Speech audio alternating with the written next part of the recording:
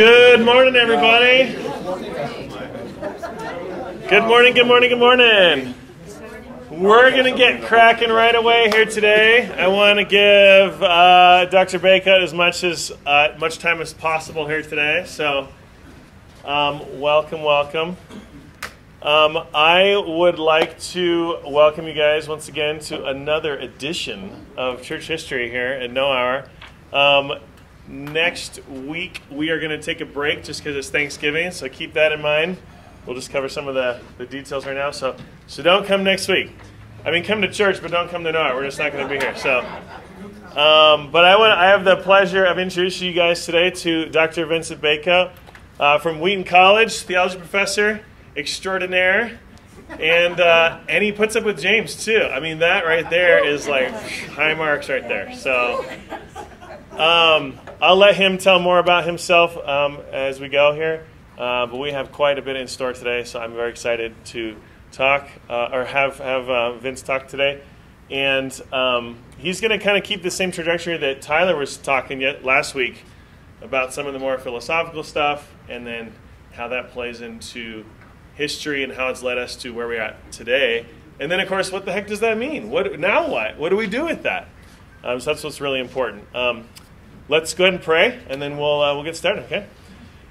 Father God, we are grateful to be here today. We're grateful to be just here in Colorado, beautiful mountains and snow. We just feel spoiled sometimes, God, by you, by the beauty that surrounds us. God, we pray that today you can open our minds, open our hearts to learning from Dr. Bacot and what we can do to be better stewards of your kingdom, your creation, the people you put in our path, and everything else that you give us, God. Help us to truly glorify and share in glory with you, God, in a powerful way, God. We love you. We need you. We pray this through your Spirit and in your Son's name. Amen. Cool. With no further ado, Dr. Vincent Bacot. There you go. Woo.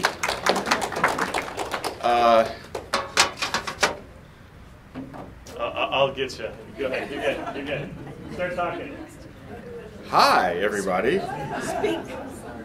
Okay. Hey, I think it's working a little bit. All right. So, Chuck already told you essentially what I'm going to do.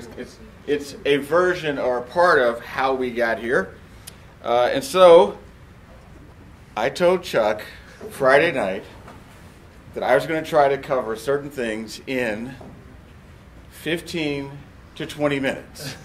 And then that would give us time to talk, because he told me that this is a very conversational group. And I think being in a conversational group is utterly magnificent. So I'm going to, now notice this word, I'm going to attempt, notice what that word was. Attempt, not promise. You see, an attempt has to do with an aspiration. A promise is like a guarantee. I wish I could make a guarantee. I'm not sure I can. But I'll try in 20 minutes to talk about some movements and persons that got us to some of where we are today. Okay? So that's the goal. So a little bit more about me. I teach at Wheaton College. By the end of this semester, I will have been at Wheaton for 23 years. I started in January of 2000, so I'm on calendar years, not school years. That's why I said in December. I married to my wife, Shelley, for 27 years, and we have two daughters, age 23 and 20. The 23-year-old worked at Tyndale House. My wife also works there. And the 20-year-old is a Wheaton junior. And I'm very thankful for having them as a family. And I'm in town, in downtown. There's two big conferences that are going on. There's the Evangelical Theological Society. It was Tuesday to Thursday. And now the American Academy of Religion and Society of Biblical Literature, their joint meetings are happening through Tuesday. But I am flying home this afternoon. So I've been here since Tuesday. And so this is a great way to wrap it up. So we can talk more about me later if you wish. But now let's talk about part of how we got there. So I've thought about different ways of doing this, but I think the easiest way for me to do this is I'm going to put one thing on the board at a time. Then I'm going to erase that and put another name or movement up there for that. I thought about I'd like draw like some like arrows to. You know, I'm not going to do that. I'm not going to do that. All right. So before I do anything, can you see this? You can see. Yes. Dave. Yes, I Dave. see it. Okay. Oh, we're good. All right. Okay. So first, a movement with which you're all familiar and without which we would not be here. That is the Protestant Reformation, Never heard of it. about which you have probably heard a lot by now. There's just a couple things I want to say about this that set up where else I'm going. So, one way to think about the Protestant Reformation, you take the Bible and you put the Bible in the language of the people, because it had only been in Latin. So now it's in the language of the people. So people can read it, but most can hear it. Why? Because most people can't read. Right? I wish we could presume literacy then or now. We can't. Mm-hmm. So they could hear it in their language, if not read it. And, of course, because the printing press, you had more copies, but nothing like mass production now, right? We're in this era where there's like a Bible for every demographic, right? I mean, that's marketing, tons of Bibles. They didn't have that. But they did have more than they would have had prior to the printing press. So people had them in their languages in Europe. And the point is that so you take the Bible, you put it in the hands of the people or the ears of the people, and so you then get different Protestant traditions that are learning more about what's in the Bible, because they weren't learning a lot about what was in the Bible prior to that, from that late medieval era. And so what happens? Well, you get people like your Lutherans, you get your German Reformation, you get things like your Swiss Reformation, eventually you get your Reformation in England, you eventually get some Baptists, and of course the Catholics are also still around. So here's the great thing about that, is that you have people having the Bible in their language, and the traditions emerge, but there's a reason why those traditions have different names, because people don't agree on everything. And even the Protestants aren't always getting along with each other. So what does that mean? That means, on the one hand, you get a kind of democracy of interpretation, in a way. Now, that's not what the leaders of the Reformation intended. They didn't think, we want an interpretation free for all. And who cares what it really means as long as you've got it? That's not what they wanted. They wanted people to really know what the Bible said. But, of course, people had differing ideas about what were the most important things about what the Bible says.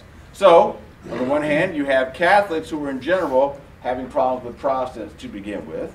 And these Protestants were also having problems with themselves, against each other, as well as against the Catholics. The point is that you do have confusion then about who's got the truth.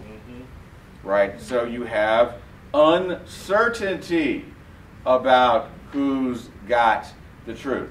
And you even get wars. And people killing each other about this. So it's great that the Protestant Reformation gave us this kind of Bible in the language of the people, but it didn't guarantee that everybody had certainty about what it meant or who was the most trustworthy authority. So that's all I'm going to say about the Reformation. It was great, but also there were hazards, we'll call them, that emerged out of that. So we have the question about who's got the truth. How can you be certain about who's got the truth? So now we erase the word Reformation. So that's a movement. Now we talk about our first person. Our first person, by the way, who was not trying to not be a Christian, but a person who was confused about who's got the truth, or how can I be certain about the truth. His first name was Rene. His last name, Descartes. Can you read this? Okay, all right, I'm sorry. Because it's blue and... Can you read? Okay. Because I just want to make sure that everybody sees. It's dark enough. Okay, all right. Try that one out. Okay, all right. This is part of, I've just had times in classes where it's like, hey, Dr. Baker, can you like make that bigger or darker, please? And because the blue, I just feel like it's fading into everything in the back, right? But you said you could read it, so that's good. The important thing for now is that Descartes' name is up there in blue. Green is going to be the rest of the way. But what about Rene? Well, Rene wants to be certain about what to believe, because who's got the truth? So he sits by his stove and just thinks about it, right? And he's trying to think about what can he not doubt. And Rene gets to this place where he goes, well, what's the one thing I can't doubt? The one thing I can't doubt is that I am a thinking thing, is what I cannot doubt. So I'm going to put a phrase up here that he's well known for. I'm going to put, it's in Latin, which maybe some of you are like, oh, I remember that Latin phrase. So I'll put it up here.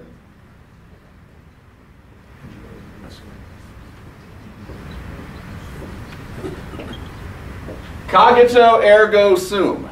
I think, therefore I am. Okay, so maybe you've heard that. I think, therefore I am. What's the big point about this? The big point about this is that what's the one thing that he can be certain about? Is being a thinking person, or being a mind that thinks, really. And so, this is a big shift in terms of the source of authority. And so with this quest for certainty, it's now not about getting your ultimate source of authority from outside of yourself. Now, does that mean Descartes didn't believe in God, etc.? No, none of that. But this whole question of who's got the truth, okay, how can you be certain about something? And absolutely not be skeptical about, well, do they have it, or do they have it, or do they have it? If I want to have as little skepticism as possible, he reduced it to being a thinking thing. So what some people call this that happens with Descartes is called the turn to the subject. The turn to the subject, not a subject, something out there. The subject as in the person. In other words, the subject. The person becomes the source of authority. The thinking, rational person becomes the source of authority, rather than something external as the source of authority. So that's a major shift. So if you want to be certain, then now you're thinking, okay, I've got to start with the thinking self rather than something external to the thinking self. All right? So, the turn to the subject, and another way of thinking about this is that if you're making the subject the authority, we put a phrase up here that is important, and I've definitely returned to it by the end in a modified version of what it was with Descartes. You have the, okay, let's not fade that, okay.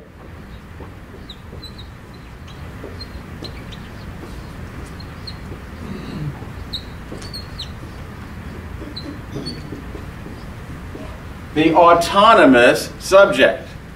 Okay, nomos is the Greek term for law, right? So autonomous, right? The single, right, or self-ruling subject. Okay, in other words, so what does that mean? So who's ruling? Who's in charge? Who's the source of authority? The self, right? Okay. So that's a huge change, because that's, again, it's not a question of whether God exists, but if you're going to know something for sure and certain, where do you have to turn? To the subject, not to something outside yourself. All right? So that's a major shift that happens with Descartes. Now, another name that's unavoidable. Unavoidable. I wish we could avoid it, but we can't. All right, and this is one person who had one of the greatest second acts in world history. He did all this stuff in his retirement. His name is, that's correct, Immanuel Kant. And if you want to be like, having your pun, you can say you can't avoid Kant, right? Because it's true. It's true. Our world would not be what it is without it. Now, Kant, when he's thinking about what we are as autonomous subjects, all right, one of the big things is how does our mind work? right? If you think this thinking subject, if you're going to know something and be more certain about it, how does our mind hook on to something? So, with Kant, now, there are two words I'm going to put up here. They're kind of long words, but they're important words. When Kant's thinking about how our mind works, and he's thinking about what we can sense, this is what you would call the world of sense experience, this world like what you can see, feel, touch, etc. That world is called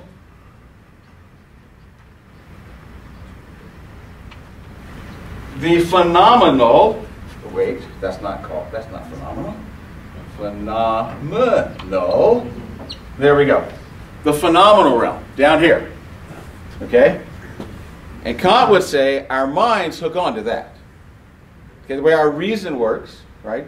The autonomous subject, right? What can you hook on to? What can you know? You can know what's down here. Right? So, oh, I know this because I can touch it, or I know you because I can see you. Something like that. Of course, that's not the only realm that there is, right? There's also another realm that Kant, and it's in your book too, by the way, the noumenal realm. That's what's up and out there, like where God is.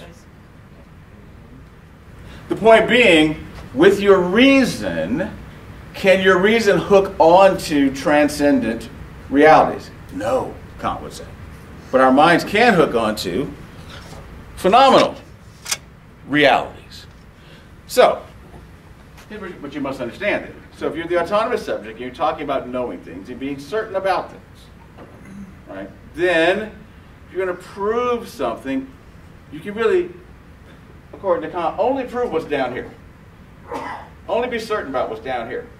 Even if God's up here, you can't demonstrate it. Right? Which means, if you're talking about what's really true, what's really reliable, what's really dependable, the thing of which you can be more certain, it's things that are in the phenomenal realm. Now, you know what's going on at the same time that Kant is doing this? You're getting the rise of modern science, which is where people with their rationality, these autonomous subjects, are observing what's in the world. And people are categorizing things and becoming very enthusiastic about how much they can know with their observation of the world. All right? And so what winds up kind of happening here is you begin to move towards the kind of view where what's the arbiter of what's really real? Right? Well, so now what's becoming authoritative? Well, the subject, yes, the person, but also this discipline of modern science, which is based on what? Observation of the phenomenal world. Right? So science as the authority, in a way. Right? Because it's what reasoning people, or reasonable people, now I'm not saying everybody, I'm not saying this. I'm just saying this is a way somebody would say it. So reasonable people would say, okay, if you want to know what's really real, how do you get there? You get there by observing what's down here. Because you can't prove this. Right? Now, a name that's not on my list, but that is in your book that you should know about, that is also going on at this time, is a man, I'm not going to put this it's too long. A man named Friedrich Schleiermacher. It's in your book. Okay? Friedrich Schleiermacher. Friedrich Schleiermacher is a minister, and he's nervous about people who are getting enthusiastic by this kind of thing, and by modern science, and they are cultured despisers of religion. Do we need religious stuff out there when we are reasonable people? So you could also even say there's kind of, among some people, some elites at least, an intoxication about humans being the autonomous subject. Right? It's kind of like a liberation of the human being, right? We don't need those stories, those traditions, because we can figure it out. We can observe it, and we can tell you what's really real. You know? So you can think about a phrase like, now we know, being something that a lot of these people would say. Right? Now we know that if we really want to talk about these things, what human beings are really like, what reality is really like. Trust us as we do our observation of what's here, and then we'll tell you what the deal really is. Okay, so that's happening. Schleiermacher does not want to lose Christianity. And so what does he do? He recasts the way you talk about faith, not as the belief in what happens but something that's revealed to you from out here in the noumenal realm, something transcendent. Right? He makes faith about a feeling that you have on the inside. So it's not about your rationality, but it is still something that's about part of what you are as a human being. Everybody knows that they feel things. And you say there's a common reality that everybody has, which is a feeling of absolute dependence. And so that's really the beginning of what's called Protestant liberalism. Because it makes religion about, what is this thing I'm feeling? And then you're kind of reasoning from that, and well, that must be what God is doing, etc. The point being this: Schleiermacher's goal is not to get rid of traditional Christianity, but to try to find a way to make it acceptable to people that are skeptical about the tradition. And so it's almost like you're trying to translate it into a way that they will receive. The problem is that you're kind of giving away the farm by doing it.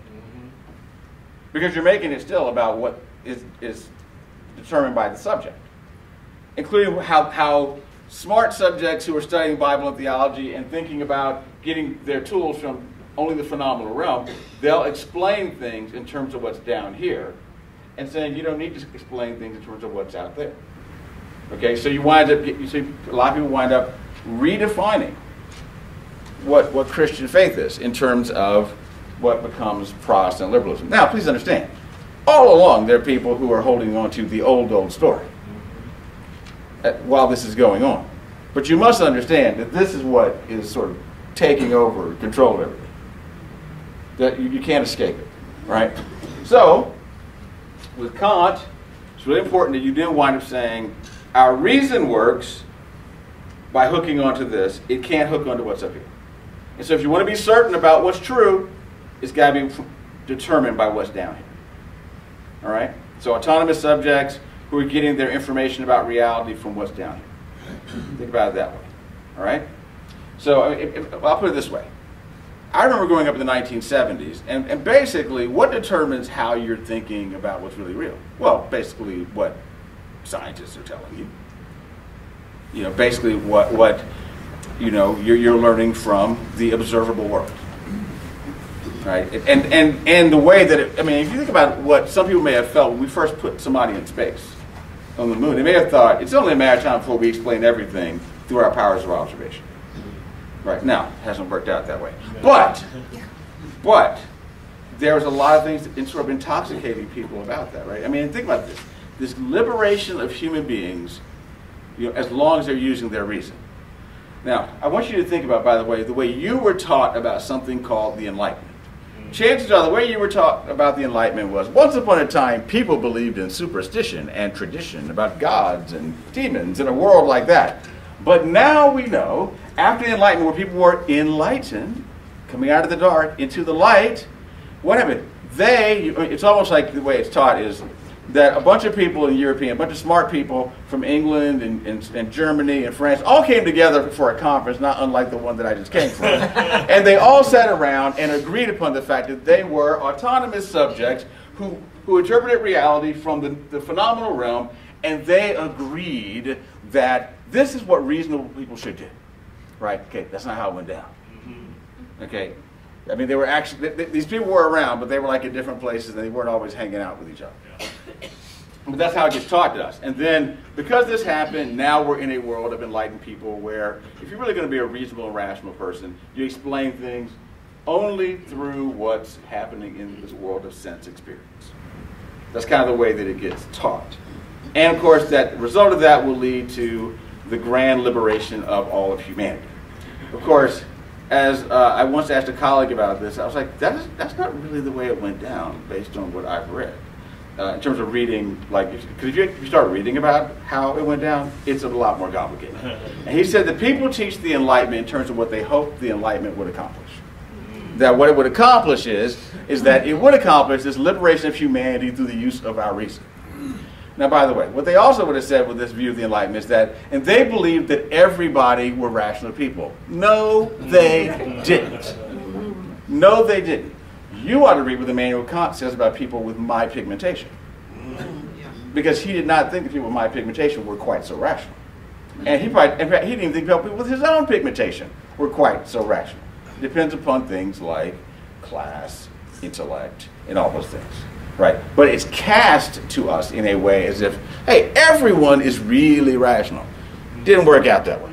Not in practice, but the story is often told that way. I know I've gone past my aspiration. So, all right, so anyway, Kant is massive for the way that the modern world works. All right, so now another movement that's really important that happens with all of this, that's also very important for the way that we think about politics, perhaps, today. This is called political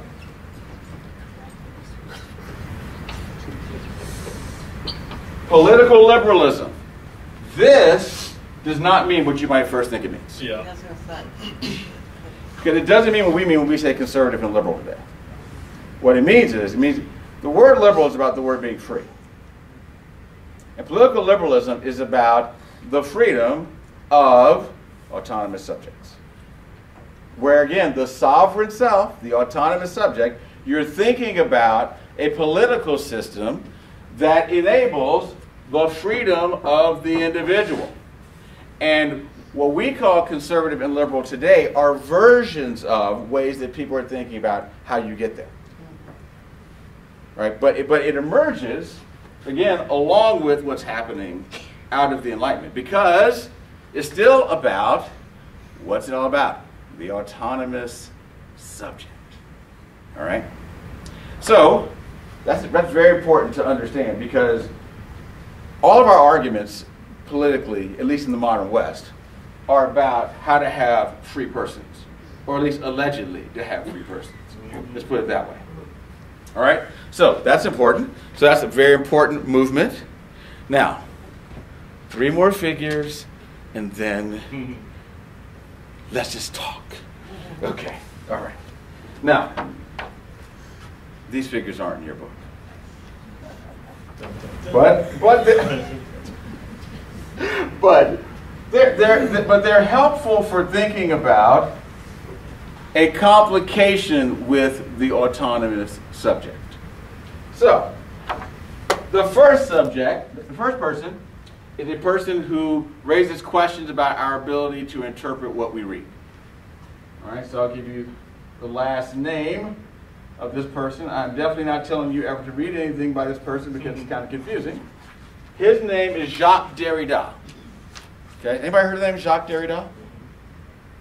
I mean, well, of course, Chuck has heard. Has anybody not named Chuck Hess heard of Jacques Derrida? Oh, there's one. I'm tempted. Oh, okay, all right, okay. I wasn't gonna. I was gonna go. Okay, please tell us. Derrida, ladies and gentlemen. No. So Derrida basically creates skepticism about the interpretation of texts.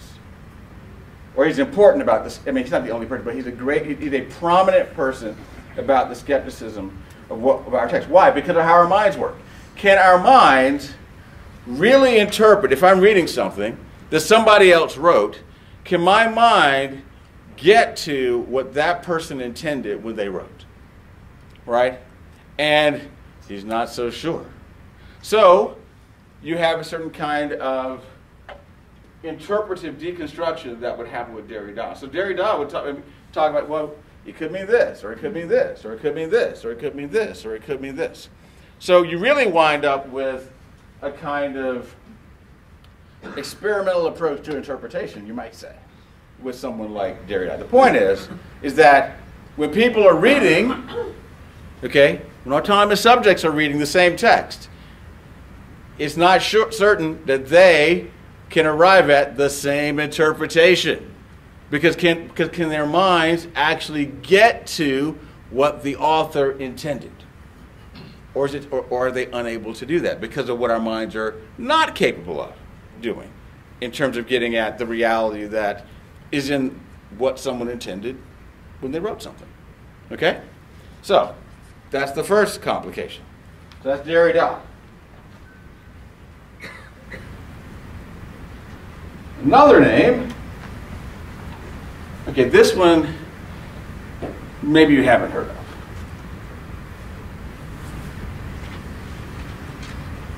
Okay, a man named Richard Rorty. Oh, wait. All right. We've got one. We've got two. I know enough to know red flag. Red flag. Okay. Well, Yes. you just heard of him, is what? Yes. Okay, all right. I didn't. I've read it. Oh, okay, all right. Okay, I Years did. ago. I did one of my comps on him and Cornel West as neo-pragmatists. So he is a prominent person in the American tradition of what's called pragmatism. Here's the important thing to understand about this. So Rorty would say, look, yes, there was this idea that our minds were just a mirror of reality. They really aren't. And that it's just more complicated. And that really, it's not a project that we can actually do successfully when it comes to understanding reality or reflecting reality in terms of what we're saying, doing, etc. So we need to do the best that we can, hence pragmatism, okay? And so a way to think about it then is that so you have these people or these autonomous subjects, they need to work together around something like saying, what's the best kind of discourse we can arrive at together about X? Not because we actually can apprehend what's really real about X, but we can actually agree to talk the same way about X. Okay, so again, there's a skepticism about actually how much our reason enables us to talk about reality. All right, so Rorty is a figure. And then, this is the last one.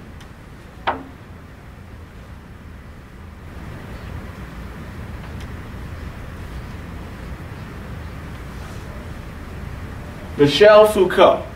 All right, Foucault? Yeah. You know more than I do.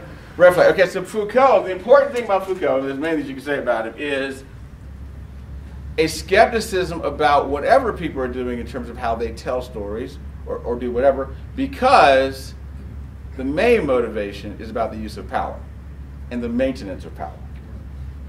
Right? The point then being that even if people say that's about being rational and just telling you what's there, that really what they're doing is they're telling you what's there so that the world can be ordered in the way that they desire it to be ordered. And to, if you will, discipline those who are, that they want to function a certain way in society to operate that way. So there's definitely a skepticism about how our minds work, or even what he might say, even if our minds did work that way, what's prior to any sort of way of being an objective person who's just being reasonable is the fact that there are other motives. The motive for the use of power. Right? So even if people could see the same thing with their rationality, they don't have the same motives. And those who've got the power are the ones who are going to tell the story, and people have to fit into that world. Right? And then sometimes they just wind up participating in that world and they just assume that's the way things are. And say, is it really the way things that they are, or the way that the people in power want you to think that it's the way that it should be? Okay? So you've got this question about text, you've got this question about what kind of conversation we can have, and you've got this question about the place of power. All of it raises this question about whether humans really have this reason that everybody has, and then everybody can see the same thing. And if they see the same thing, then reasonable people will just agree on this, and then we'll just have a world where reasonable people understand the world and then discern the way to move forward in this world to really some great human liberation. And they're saying, no, actually that's not the case, and that what you really need to do is to think about how each person's reason is functioning. In which case, going back to the autonomous subject, it's not whether the autonomous subject can see with a common human reason, and everybody looks at this stand, says, I see a stand there, and they all see the same thing, but it's the fact that each person is like their own little universe of reason. They're literally autonomous subjects who may see the same thing, but they will not call it the same thing. They do not identify it as the same thing. Okay? In other words, so yes, the thinking self is the center of authority, but each thinking self is a center of authority. Rather than each thinking self being a center of authority because they see with their reason the same reality, or that their reason functions the same way. Or that even if it could, that that people would operate with wanting to see things the same way. Because if power is a motive, for example, even if they see it the same way, they may want to tell you it's something else because of what their motives are. And if you have to take that into consideration. Or there's just the fact that, hey, actually, our reason's not as clear as we thought it was, which means people might be looking at the same thing, but because of the different kind of dimness that they have, they still don't describe it the same way. Or just a skepticism about whether we can actually see something really there at all, and if you can't, then what are we all just kind of making up as we try to see it together, right? And so what these people are part of, contributing to, is something called postmodernism.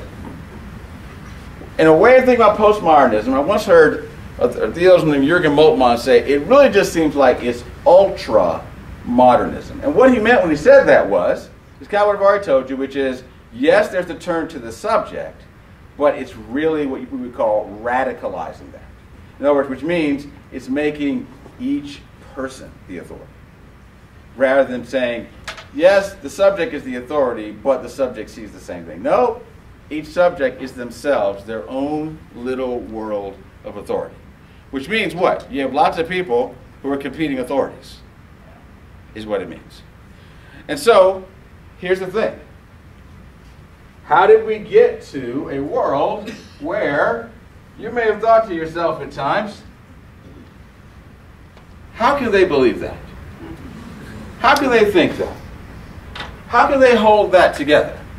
It's because it's not about everybody trying to be reasonable in any kind of enlightenment sense. It's because it's really much more like a post-modern way that people are functioning. And sometimes the reason, in our polarized moment, where you have people that seem to think the same thing, what are they doing? Well, they're hanging out together in echo chambers where there's an agreement to see the world mostly the same way. But a skepticism about anybody outside that echo chamber seeing the world anyway like they do. And so, of course, there's skepticism about whether those people could ever think or see things the right way. And so sometimes that happens with people in their echo chambers. They think, if you're outside my echo chamber, you are deserving of my contempt. You're deserving of my disdain. Because, why? Because you don't see the world the right way, like we see the world. And so what you must understand is that the moment that we're in now is a world where a lot of people function in kind of a tribalistic way where they basically have their kind of set of local truths. Now, I don't want to be very cynical sounding. So let me say this as well, which is that I don't believe it's the case that everyone is trying to be the most radical postmodern person that they can be, right? But I do think that people are recognizing, one, the promise of the Enlightenment has not been delivered upon. In fact, what I always like to say is, like, a lot of the Enlightenment definitely comes out of Germany, to which I always like to say, well, what did that get you? How about 2 world wars? That does not seem like the liberation of humanity to me. That does not seem to me about a world of sort of dispassionate objectivity where you're just trying to help everybody see what's true and let's see how we can all pull in the same direction and have as great a world as possible for all human beings. So people have a skepticism about that. They're like, well, these people are supposedly objective, but they seem to have other motives. Maybe they have other ideas. Maybe they're thinking about their power. So people see that. And then I think sometimes what happens is people have become influenced because of their own desires and interests to kind of want to inhabit the world in the way that they want to inhabit the world. And think about this. Think about the rhetoric of the United States. The rhetoric of the United States includes this kind of idea. If you live in these United States, you know what? You can have the life you want, which means it's your boutique world. A world of your imagining, a world of your design, and it's your right to have that world as long as you don't kill anybody. Which means you can do what? You can make up your world, is what you can do. And it's not about the objectivity. It's about, other factors besides just being reasonable. It can be very much about your own imagination. So sometimes when you're thinking in this world of social media where people have what's called the curated self, right? If you curate something, you select what you present, okay? In this world of the curated self, you sometimes see people who express themselves in very interesting ways. Now, I use the word interesting. I guess you can put italics and scare quotes around it because there are lots of interesting ways that people present themselves. And you might be thinking, why would they do that? Well, in a postmodern world, how do you know what you are as a person? Or what is a person? What you're supposed to be as a person? And here's one of the biggest things that's happening that I think, especially for people, I would say, let's go with 30 and under. Maybe it's 35 and under. We are in a world where people are feeling an obligation, a mandate to pursue their ultimate expressed self. In other words, the goal is to find some way to discern what you really are as a person. And how do you get there? Sometimes you get there by trying to find something about yourself, something natural, the discovered self. Well, a lot of times what else is part of it is very much it's about the constructed self. How you build yourself into something. And the problem is that, how do you know when you got there? Who tells you when you've arrived? And now finally it's like, you've done it! You've done it! You're you! And you know what it is, interestingly, from a theological point of view? It's an alternative eschatology. Because it's about arriving at what you're supposed to be. In the end. Hey, what's the end of the story? Your expressed self. And now you've arrived. And now you are completely at peace. Because you've gotten there. Right? But that's part of the world that we live in. And it's a world that's enabled by being in this postmodern reality. And it's also a world where there are enough things that happen that people learn about, where people are supposedly trustworthy. You discover things about the motives of people. People who say that they stand for X, Y, or Z, and then you discover that actually they only stand for what they see in the mirror. That's what they do. They only stand for themselves. Now, some people do stand for actual principles. But a lot of people, you discover, what do they stand for? They stand for their interests is what they stand for. They're supposedly being objective, but the only thing they're being objective about is what they're being objective about. And it's just, and by the way, if you read the Bible, none of this should surprise you. Because ever since Genesis 3, and ever since humans took the fruit, humans have been of a divided mind. Okay? It hasn't been what it should be. And people have been trying to find ways to, you can think about this expressed self as a version of taking the fruit. If you eat this fruit, you will have the capacity to take yourself to the stratosphere. You'll be like God. But how are you going to get there? By what you do. Right? So this pursuit of the expressed self, is indeed, I think a lot of times, it's not about, God's made me a particular way, He's given me gifts, He's put me in a time and place. What does it mean to discern what that is and live that out faithfully? That's fine. But the alternative version is, I'm in this world, There's all kinds of things in this world. I'm supposed to be somebody. There's all these messages telling me that it's my obligation to do you, whatever that is. Mm-hmm. But to do you, you've got to discover you. And here's the other thing. The people that are the worst people in the world are the ones that are getting in the way of you finding your true express self. The most sacred thing, and it's not just in the United States actually, the most sacred thing is the pursuit of that postmodern self. It's all around us. It's all around us.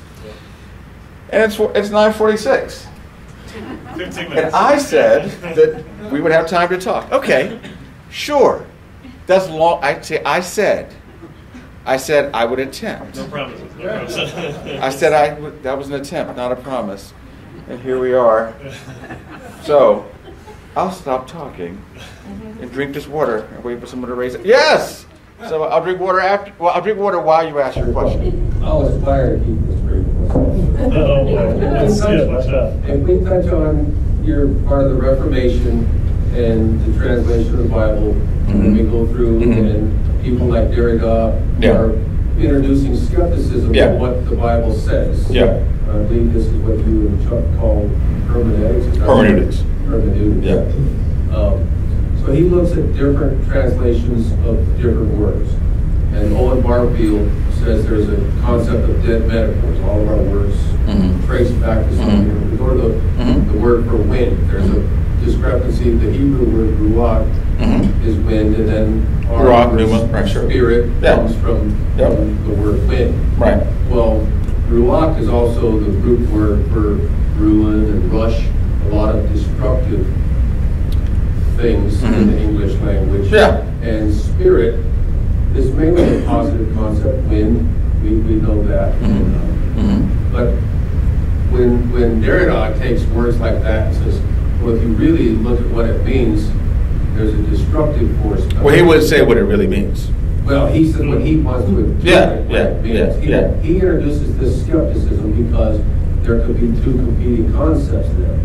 I wouldn't say he introduces it. It's more that it's emerging out of realities that are already in place. He puts some fine polish on it. Yeah. So what I would say is that the fact that you get skepticism about interpretation or deconstruction of interpretation really is what Derrida is often known for. In one way, he's telling the truth about the fact that as human beings we have limitations. And so we should be surprised we have limitations.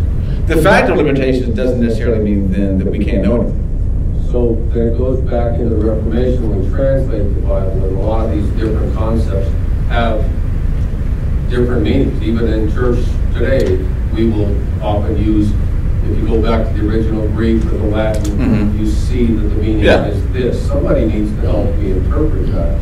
Well, this is why we have a tradition of interpretation. I will say this, big picture. Okay, now this may seem controversial, but I'm just going to put it out here. Protestants, Catholics, and Orthodox essentially believe the same thing. They believe the same big story. There's a God who's out there who made all of this. He put humans here. He gave them something to do, gave them one limitation. They blew it. Things really went sideways. He made a people for himself out of which he was going to redeem the whole universe. Eventually through that people you get Jesus, who's going to be the Savior. And Jesus lives, he dies, he's resurrected, he's ascended, he's coming back. Protestants, Catholics, and Orthodox all tell that same story. They do not disagree about that. They disagree about details about participation in that story and the fullest experience of that story. Like a word like justification. Is justification about a change in your status, or is justification about a process that you participate in so that it's basically tied together with sanctification, right? The common thing that both Catholics and Protestants would agree on is that it is about our right standing before God. But it's how we get to sort of that final right standing, and what is the place of what we do in this life in relationship to that right standing. And there's definitely debate about that. But big picture, in terms of what the big moves of the story are, that is not a matter of skepticism. because all three will recite the Nicene Creed. The big story is the same. So I think it's very important that we understand that the big story is the same, and also that, when it comes to vocabulary, we just think about our own vocabulary. We use words with a range of meaning, and depending upon the context in which we articulate things, the context helps us determine how that word is used then. Right? So there's a range of meaning, a semantic field. So it's not a hopeless enterprise, but it is an ongoing task. And one of the reasons it's an ongoing task is because we are limited. And because we're not always completely honest in our approach to interpretation. In fact, we don't even always ask the questions we need to ask when we're doing interpretation. Sometimes when we're reading the Bible, the question we need to ask is there any possibility that I am an American who lives in a very individualistic culture, and how this might be totally leading my interpretation to make me only think it's about what I do as an individual, and not about what it means to be a part of a people, and then as an individual among those people, how I go about my life. Because all around us is, thank you Enlightenment, this very intense individualism.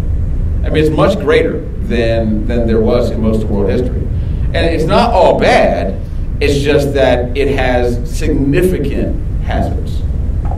It wraps up in that part where God would like me to be in His image and be reasonable, but I want to be right. Well, I think that does have a lot to do with it, and even some of us on our best days, we have our moments. Let's put it that way, where you go, well, actually, I kind of like it to be my world. Actually, a world of my imagining and construction. That's the best one. Can we just go with that, please? God says, no, thank you. Right, and usually when we've done that, what happens? Disaster happens. Yeah. Well, so I was thinking about how, that whole idea of how we read the Bible, and so, side note, I'm an English teacher, and so one of the things that I talk with my students about is the idea of authorial intent, and also, like, the reader's role within that relationship, because it's a relationship. Right? Yes, the author has a purpose, and we have kind of a place, right, that we meet them in, and it's a conversation, right? So to me, even the conversation about reality is like, it's a participatory reality. It's not happening to us exclusively. We're not just creating ourselves exclusively. And we interact with ourselves with other people and so on. And so the idea of free will and the what do you call it? The autonomous subject. It is all subject really to the relationships we have as well. That was the thing I was noticing about all these guys. You're discounting the influence of the community. I mean, the Bible itself says, hey, you're supposed to be in community with each other. And, we've talked previously about the whole idea of, the great cloud of witnesses, right? And that kind of thing, as that's a means by which we are better to understand our reality, our relationships, and our nature with God. I mean, am I wrong on that? Or? No, I think so. Think about the Derrida. We said, well, what Derrida is talking about, that version of that interaction between, say, the author and that we're participating in, but you get more skepticism from Derrida about that, rather than the fact that it doesn't mean that we can't get to meaning. Right? I think there's just that. Sometimes people have an earned skepticism about that because of the worlds that they participate in. There's a lot of world history that will give you reason to have skepticism about the stories people tell you because of what they include or don't include. I remember when someone said at the end of the Soviet Union, they talked about these propaganda histories, and somebody said, we knew these were not mental letters, is what they were saying. In other words, but there was a whole story that was being told. Or think about what props up North Korea right now. Okay, an invented narrative. Okay, how does Kim Il-sung become this leader that came from God or is it God? It really seems to strain belief, right? But guess what? That's the world you live in. But it's very much an invented world that seems crazy to us, but it's really not so crazy. If you think about what humans do, a lot of people create worlds that advantage a certain in that case, family, you know. And I think so sometimes I think those kinds of things lead people to go, well, I don't know that I can trust any of this. And so I'm going to try to find some way to make the best of it. Or in some cases, I'm going to find some way to introduce some kind of anarchy into this. I'm not saying that this is not my recommendation. Yeah, Mike's like, sweet. This is not my recommendation, okay? I did not come in here this morning with any anarchic recommendations. So is that, do we get to the modern time where critical theory, truth is about power? Is that how we... Well, first of all, I think whatever people say about critical theory right now, people need to read a lot more, is the first thing I want to say, because it's very complicated. Because I think there's a lot of narratives out there where people are throwing around terms, and I don't think they're being honest about their use of those things. But I would say critical theory is one version of ways that people are trying to make sense of the world, and the language, and the relationships, etc.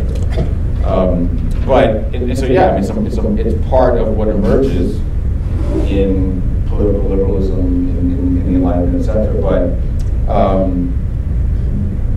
that's how I put this. If you're in academia, it makes a lot of sense to think about that. If you're in certain disciplines, that this is very prominent in how people are thinking about the way you should function or how you should think about things. The way most people live in their life has nothing to do with it. In terms of that particular, most people aren't thinking in terms of critical theory. So, because I mean, to read it and understand it is like really complex stuff. I'm not saying that to insult anybody's intelligence. It's just a conversation where people develop vocabulary and concepts and they get in the weeds.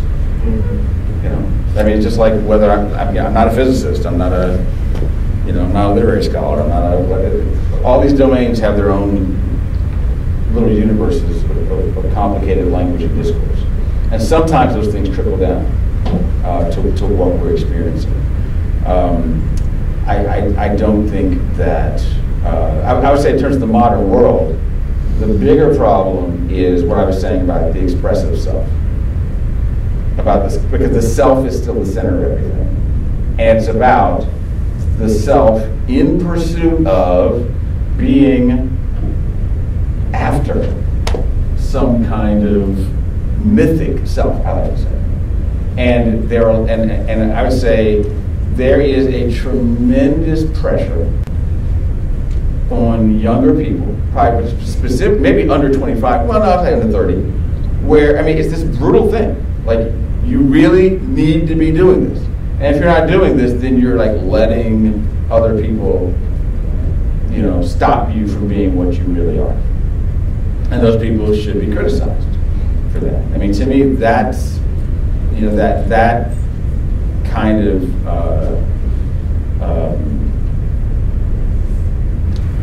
pursuit in this pressure chamber for people is part of it. Second thing I would say is I think there's the problem of people being unwilling to question their own motives if they are hanging out in this or that echo chamber.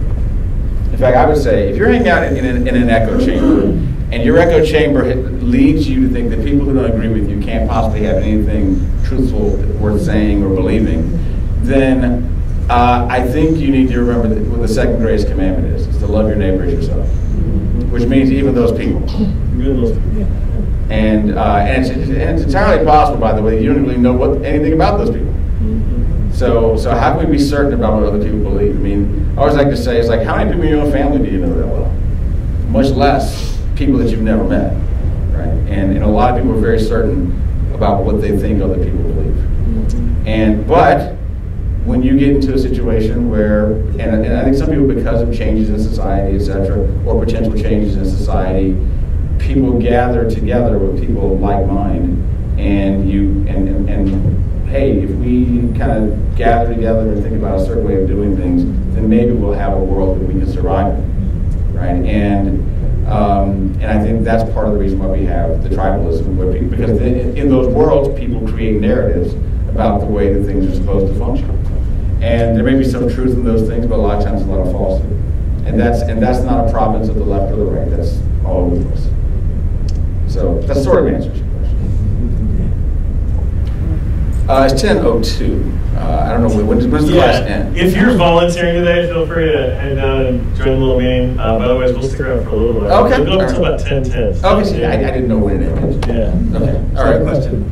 So as you talk about the pursuit of self, Yeah. and so whether that's the pursuit of self individually for my own pleasure or for my tribe and what we all believe Yeah, in the pursuit of ourselves, how do you talk to your students about that versus what's in this book and Yeah. looking at that picture as Right. opposed to just the self or my tribe? Well, I think part of what I want people to do is to first think about their identity being an identity that is given to them, rather than an identity that they have to arrive at. I do think, we all go about our lives living out our vocation, and there are things that we can discern, right? And discernment is fine, but ultimately the who of what we are is given to us. And so when I teach about what it is to be a human being, I talk about that. But also I try to help people to understand that, it's fine to have your hobbies, to do this, do that, or whatever, but you don't need to feel the pressure or some obligation to be in some mad pursuit of something out there that supposedly when you get there, then you're going to have a personal shalom. Because like Doc, you're tilting at windmills. Okay, I mean, it's just not going to. You're imagining something, and it's not real, and it's just it's a terrible, crushing reality, and you're going to get crushed if you get there, because you're going to discover that, oh wait, I'm in the book of Ecclesiastes all of a sudden, right? It's meaningless, and everything is striving after me because you're never going to stop striving. Because I always think to myself, who is going to tell you when you've arrived? I mean, which social media tribe is going to tell you now you're there? Right? I mean, who is going to say, all right, there you go, ding, choirs, angels, all kinds of people are here telling you, yes, you made it. It's not there. Well, It's not there.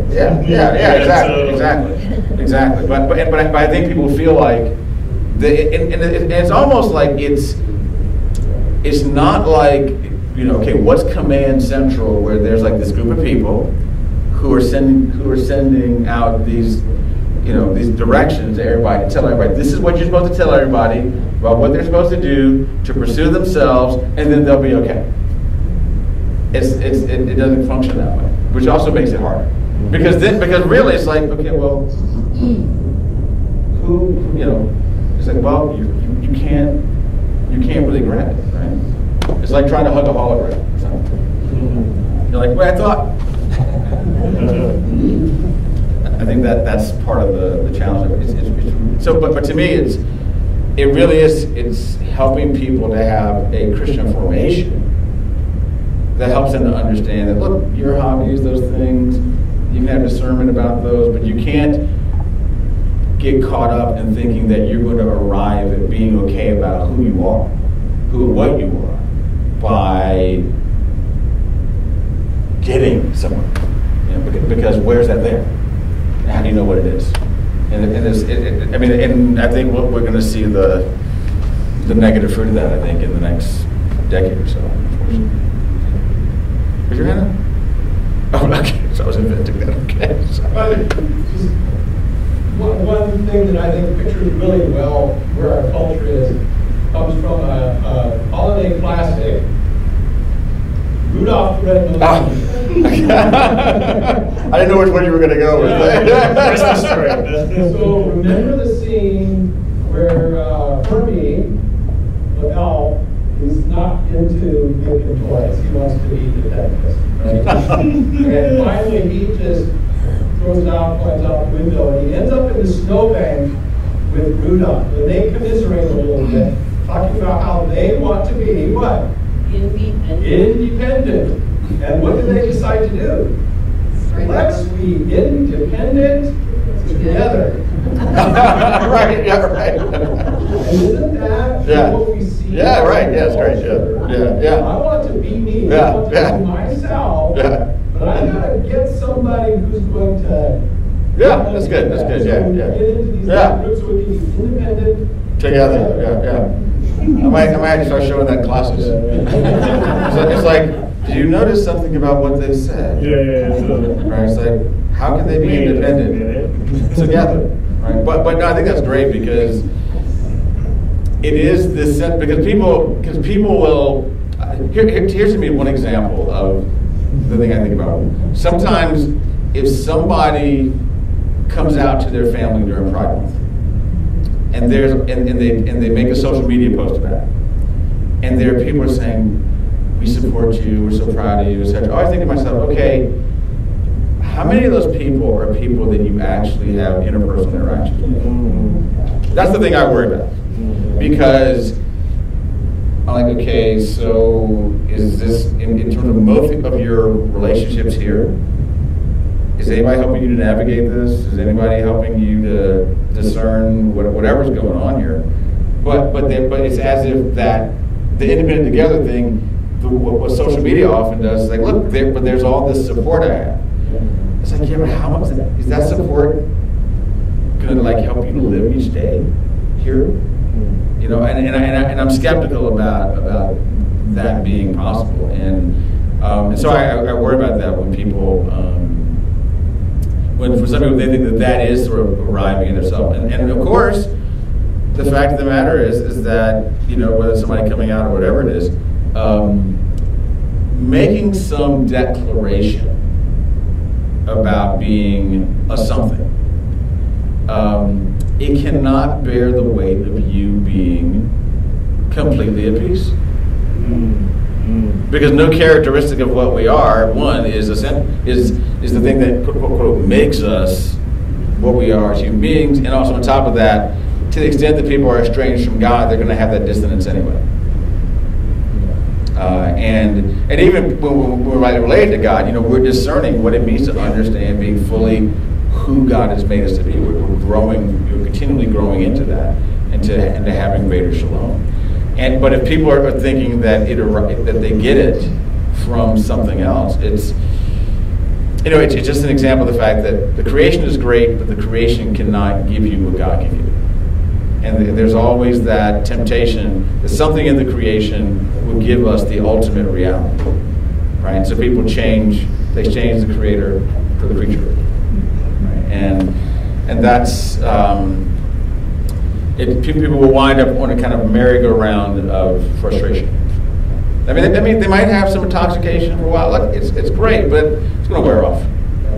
Well, I was going to say, and what I find interesting in all the textual criticism that Jeremy is part of is how philosophically inconsistent that is. Because he went and wrote a book. Oh yeah, right. Yeah. And you truly believe that no one actually apprehended your thought. Yeah. And so there's that kind of distance there. Yeah. What is really true? And how we actually can.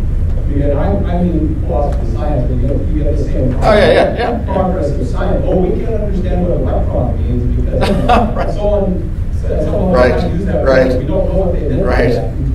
Yeah. I don't think that's actually true. Yeah. No, I think that's part of the conundrum, right? And I think,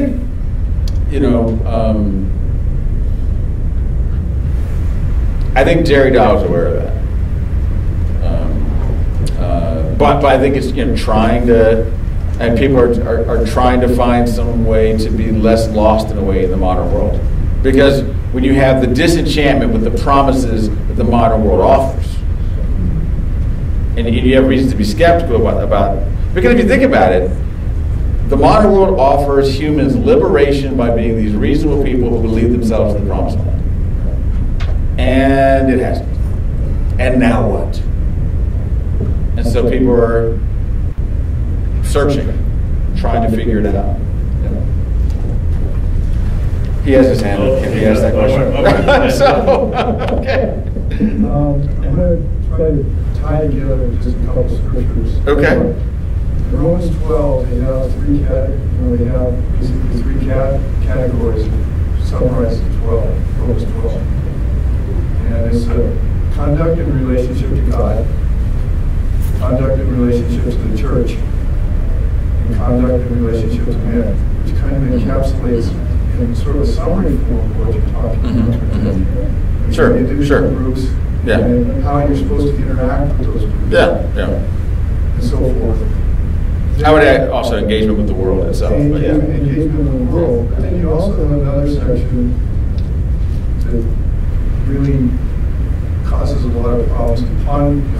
Issues that ponder us a lot is in 2 Corinthians 7, where you have a set of verses, from 8 through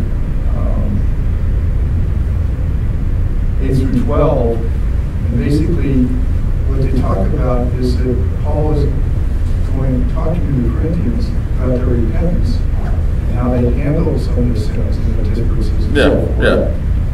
And it says, for you were made sorry in godly manner, that you might suffer from loss in nothing. For godly sorrow produces repentance leading to salvation, not to be regretted, but the sorrow of the world produces death. And it's that sorrow of the world produces death. And there's a real big tension between that. How a person approaches that? You approach it from the world side or not? Can you comment on that? Well, I think particularly in that situation, he's responding to the Corinthians who had many, they were a reality TV show waiting to happen. And they overcompensated in their discipline, in their community. And so he's trying to help them to understand that the goal is not to make somebody just feel bad for the sake of feeling bad or feeling like you're nothing, but a sorrow that's really reorienting you towards a whole life. The goal isn't just for people to feel bad. So I think it's important that we understand. I think the particular thing that Paul was getting at there, but I do think there is something to the fact that there are ways that people participate in the world,